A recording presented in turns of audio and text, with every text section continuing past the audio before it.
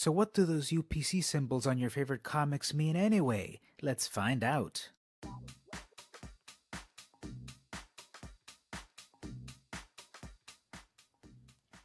So most of the time nowadays, when you buy a comic, it's going to have a UPC symbol. This one's Radioactive Spider-Gwen number 1, and this is the number 00111. Here's issue number 2, and it's got the number down here, 00211. Okay, here's Spidey number 1, and it has 00111. Here's Hip Hop Family Tree number 3. It's got 00311. Maybe you're figuring something out here. Hip Hop Family Tree number 4, 00411. Here's Amazing Spider-Man number 3, and it's got 00311. Here is Plutonia number 3. The UPC says 00311. You should have figured it out by now that in the 5-digit UPC right here, the first 3 numbers represent the issue number. Here's Star Wars number 5, so it's 00511. Number 6, of course, and it's, guess what, 00611. Here's Lobo 11, so it's 01111. Creepy number 22, 02211. SpongeBob Comics number 50, UPC 05011. Gold Digger number 222, and then the UPC 22211. So the first 3 digits of the 5-digit UPC symbol relate to the issue number. Well, that's easy to remember. What about the other 2 digits? The other 2 digits have to do with variations. Here's Sabrina, Chilling Adventures of Sabrina number 2, and here's Chilling Adventures of Sabrina number 2. Chilling Adventures of Sabrina number 3, Chilling Adventures of Sabrina number 3. Well, this one is 00211, and this one is 00221. This one is 00311, 00321. So the 4th digit has to do with which cover variation is it. Here's Tomboy. Number 1, we've got 00121. So this is the 2nd variation. I didn't buy the first variation, so this is 0021. Here's Action Comics number 900, and it's got 90031. This is the 3rd variation on this cover. No, I don't have the other 2. Here's Gwenpool Holiday Special, and issue number 1, of course, and we've got 001411. It's the 4th cover variation of this book. We've got all new Archie number 3, and this is 00351. This is the 5th variation cover of issue number 3. Here's Sonic the Hedgehog number 275. Cool wraparound cover, and it's 27551, so the 5th cover of issue 275. This is fun here. Here's Archie number 666.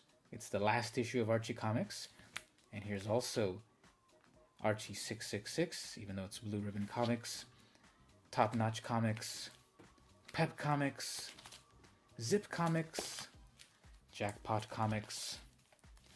So these are all variations on issue number 666, and here we have 66611, 66621, 66631, 66641, 66651, and of course 66661. So all 6 variant covers of this issue. How high can that number go? It can go pretty high, because here is Justice League number 1 with the South Dakota flag. So we've got 01451. So the 45th version of this cover. Pretty crazy. Well, what does the last digit mean out of our 5 digits, you may ask? Okay, here we have Chilling Adventures of Sabrina, number 1. Really good book if you haven't picked it up, by the way. And then it's, they wrote it a little bit different here. They wrote 10011, issue number 1, first cover version. What does the final digit mean? The final digit means what print. This is also number 1, but this is 10012. This is the second print. So the final digit is what print. First print, second print. Popular book, so they made a second print. Over here, a very popular book also, Mad Max Fury Road. And this one is 01112. Second print out of this. Print 1 sold out, so second print. Here's a fun one. Rick and Morty, number 1. So, of course, 00111. Issue number 1, cover number 1, print number 1. Well, here's Rick and Morty 00114, fourth print. First print, fourth print. Spot the difference? Here we have then Harley Quinn number 1 with 00115, fifth print. Very popular book, went all the way up to 5th print. So basically that's the secret of the UPC symbol, the UPC code here. It's 5 digits.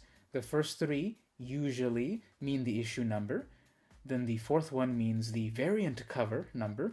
And then the 5th number is the print. Which print? Which edition of the book is it?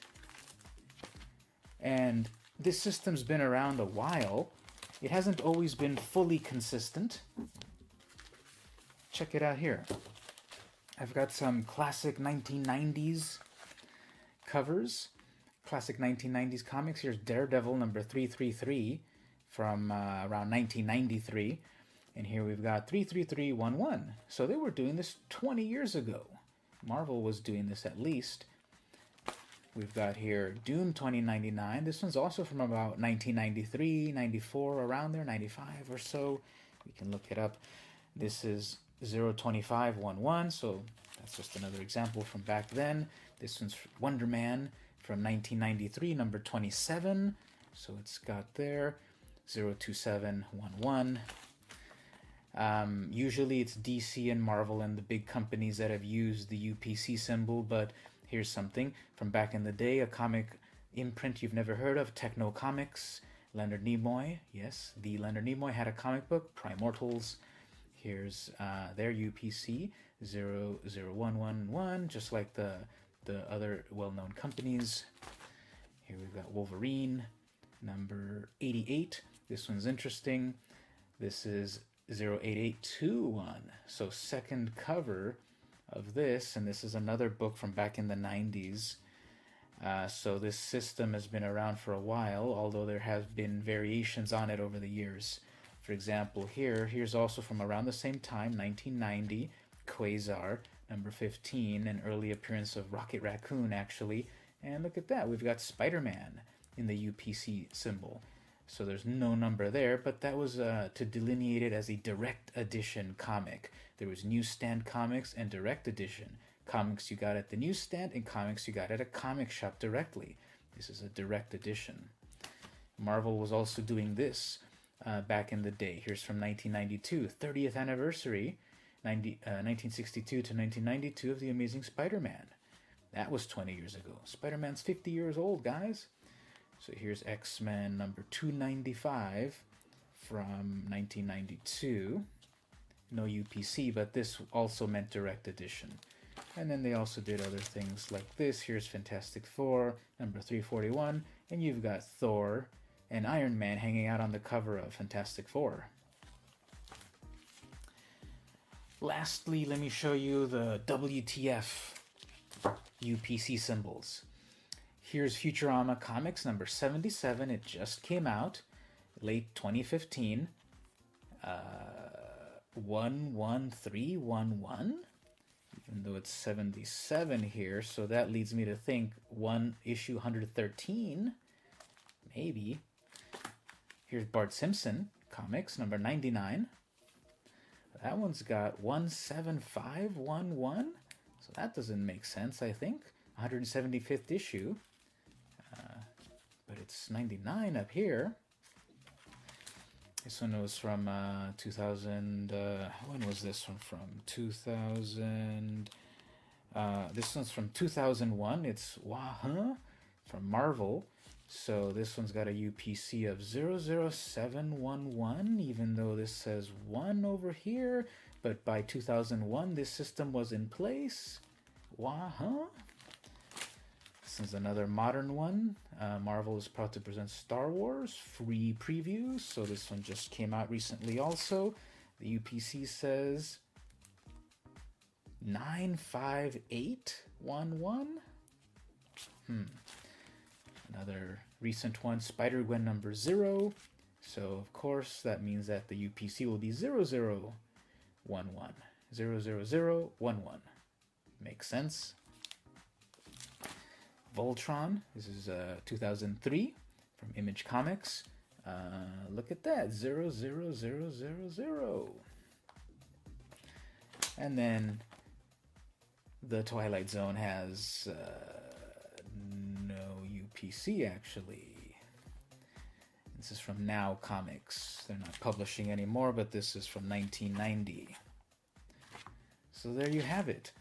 All these UPC symbols that you see in your comics nowadays, now you know what they mean. And so if you're like me, you'd like to know as much as you can about your comics. For the VM Campos Comic Book Club, this is VM Campos.